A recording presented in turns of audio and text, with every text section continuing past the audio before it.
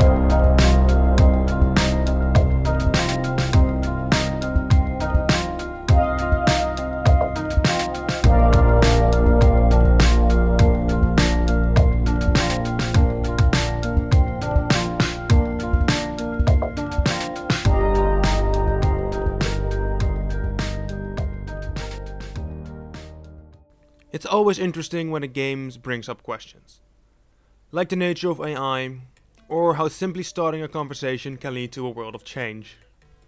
Subsurface Circular is a simple game. You are a tech detective, basically a self-aware AI robot. The whole game takes place in an underground train. All you can do is start conversation with other techs while you sit in one spot for the whole game.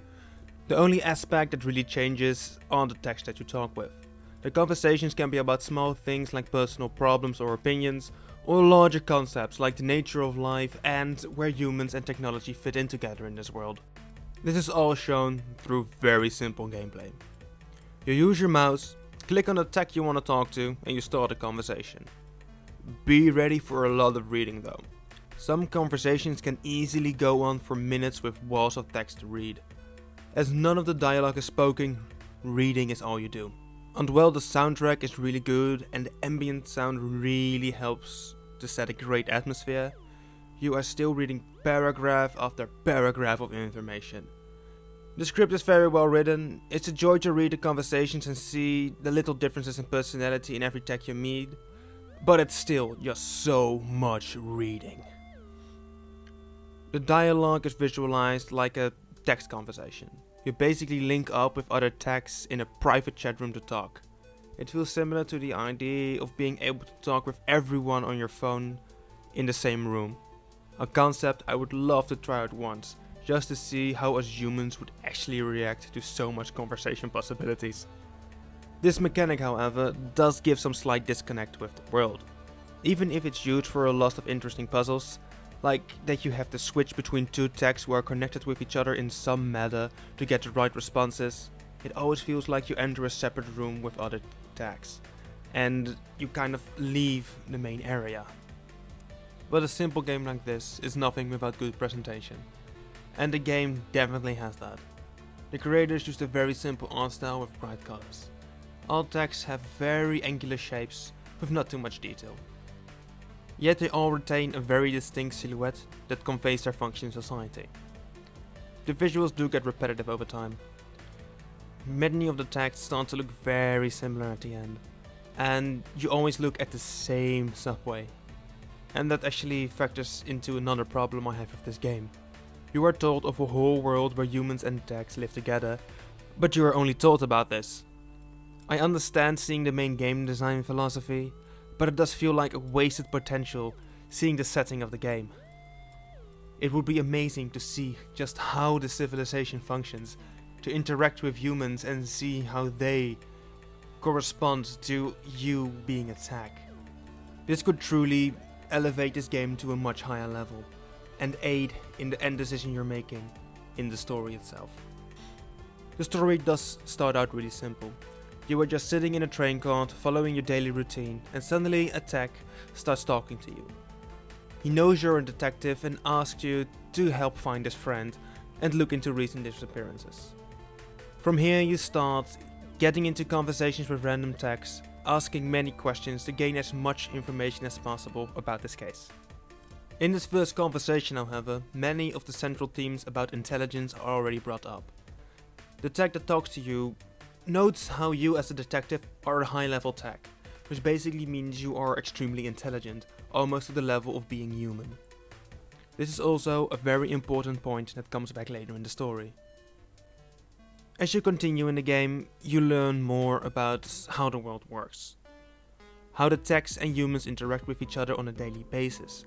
You hear stories about how techs get attacked by people and how humans can be fearful of you. You also learn that in the society you live in, techs recently have gotten their freedom. While they still operate as servants under management, the local authorities. And the way how techs are implemented in society makes people fearful of being replaced. Techs have taken over many lower level jobs and many people lose their livelihood. This in turn has led to the creation of certain political parties that wish to see more people used in the workforce than techs. They basically see the techs as a threat to their livelihood, and because of that they are also the people that are becoming more violent towards techs themselves.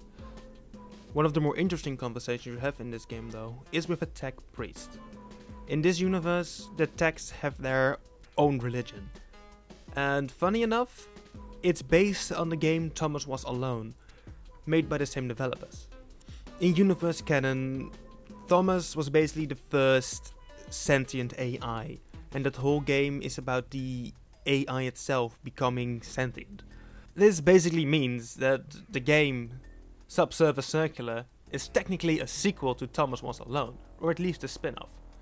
And for me personally, that makes this game so much more interesting, seeing how Thomas Was Alone is one of my favorite platformers of all time. All of these conversations are a build-up to the climax of the game. In the last chapter, you meet Red, a tech that came up multiple times during conversations earlier in the game. And it turned out to be the tech you first spoke with. The one who asked you to help find his friend. He tells you that he's helping a rebel revolutionary faction that wishes to overthrow the management and put techs into control of the city.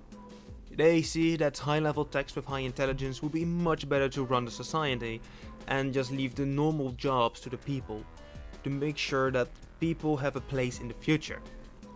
Red, however, did start to have some doubts about this revolution, and he wanted the opinion of a high-level tech. You.